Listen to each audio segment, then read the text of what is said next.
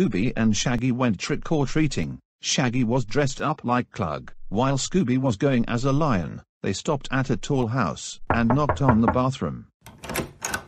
Whoa! They both yelled, "I'm sorry, but I don't have any candy stashed in here.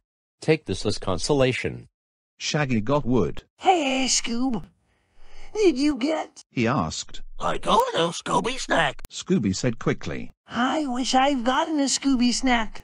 Shaggy replied. Next they stopped by Old Man Daniel's house. Scooby got another Scooby snack, but Shaggy just got a kick in the arm. Now get out of here, you meddling kids. That is it. Who's else?